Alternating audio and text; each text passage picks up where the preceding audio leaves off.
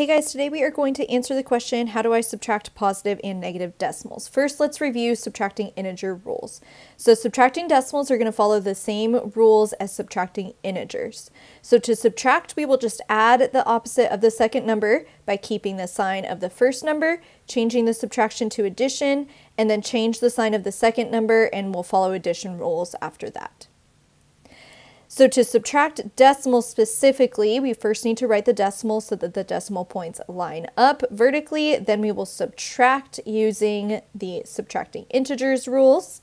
And then we will place the decimal point in the answer so that it lines up vertically with the decimal points in the problem.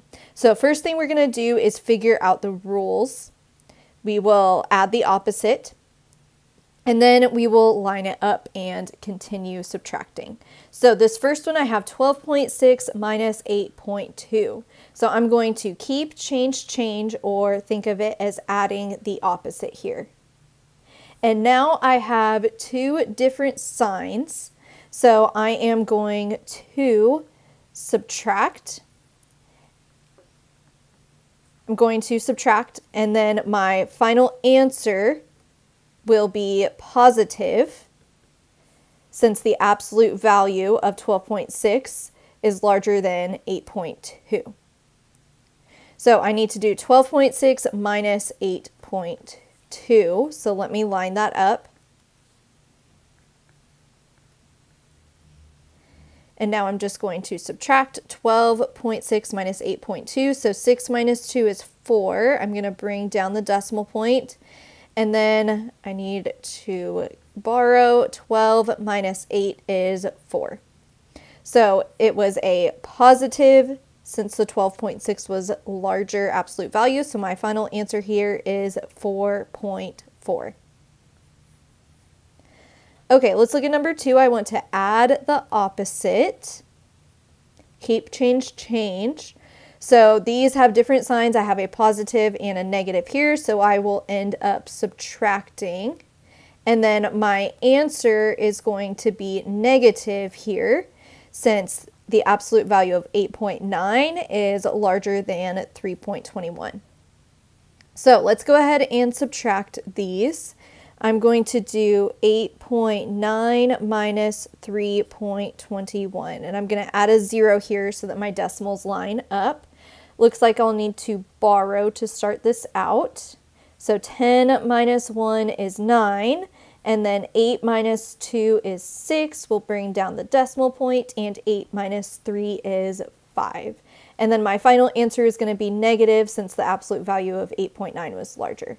So the final answer is negative 5.69. Okay, let's look at number 3. I have negative 102.4 minus 78.04. So I'm going to add the opposite. And these have the same signs. So I will add these together. And then my final answer will be negative since both of these were negative. So I'm going to treat this as an addition problem and then just add them together. So 102.4 plus 78.04. So I'm going to add a 0 to the 102.4 to help me with my place values. So 0 plus 4 is 4. 4 plus 0 is 4. We'll bring down the decimal. 2 plus 8 is 10. We'll carry that. 1 plus 0 plus 7 is 8. And then I bring down the 1. And remember, this final answer was negative since both of them were negative. So the final answer is negative 180.44. All right, let's look at number 4. So I'm going to change this to addition. I will keep, change.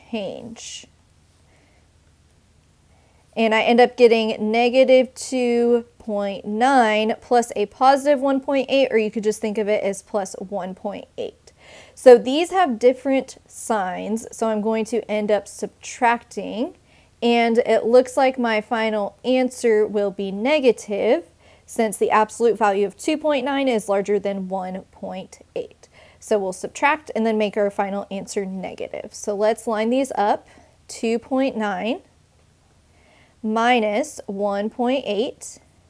9 minus 8 is 1. I'll bring down the decimal. 2 minus 1 is 1, and then I make my final answer negative. So the final answer is negative 1.1. Okay, let's look at number 5. I'm going to keep, change, change.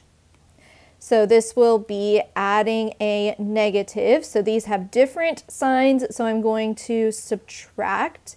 And then it looks like my final answer will be negative, since negative 700 has a larger absolute value than 40.3. So let's go ahead and subtract.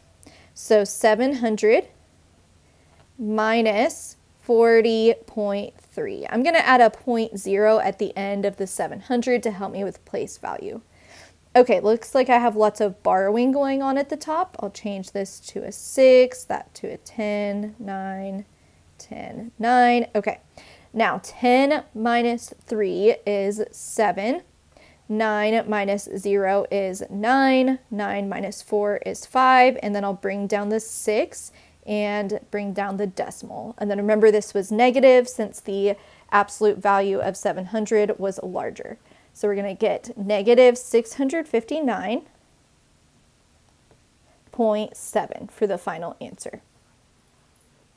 All right, let's look at number 6. I need to keep, change, change.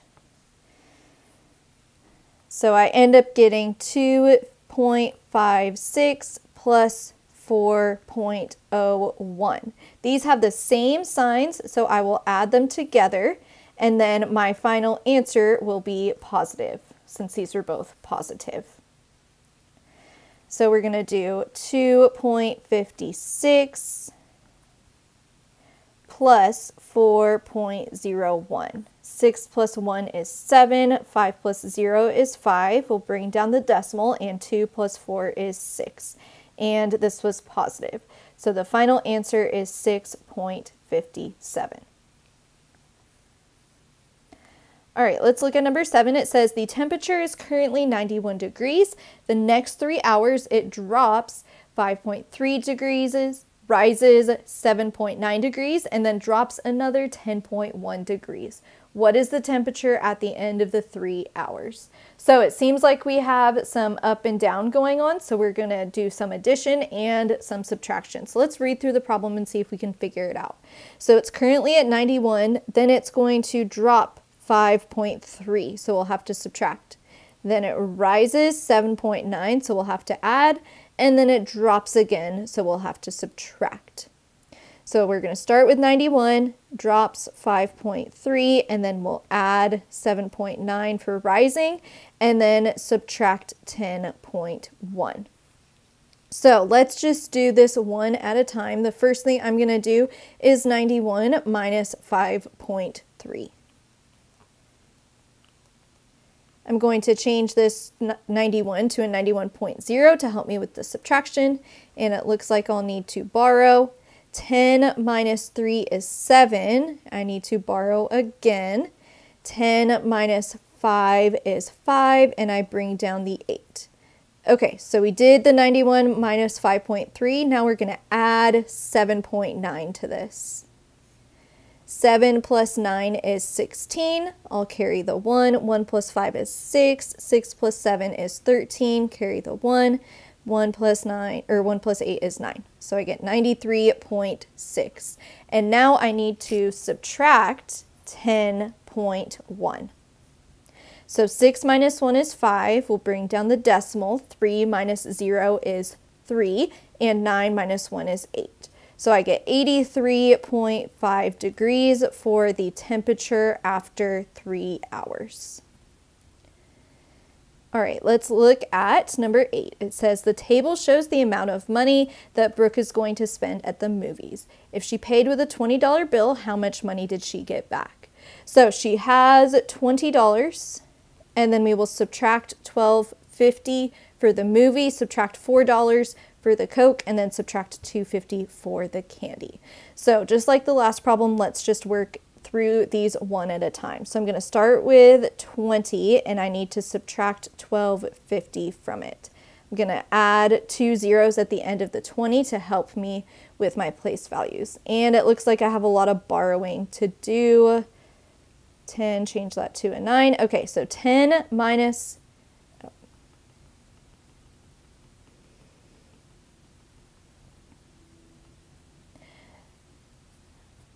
All right, let's look at number 8. It says the table shows the amount of money that Brooke is going to spend at the movies.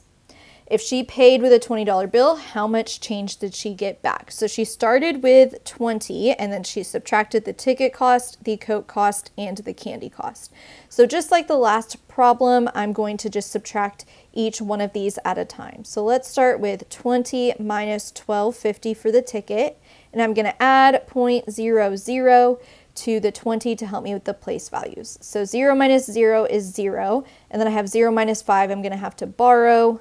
Change the 10 to a 9. Okay, 10 minus 5 is 5. Bring down the decimal. 9 minus 2 is 7. And then 1 minus 1 is 0. So $7.50 is left after she buys the ticket. Now let's subtract the Coke. $4. 0 minus 0 is 0. 5 minus 5 is 5. Bring down the decimal point. And 7 minus 4 is 3. Okay, then I have to subtract out the candy of $2.50.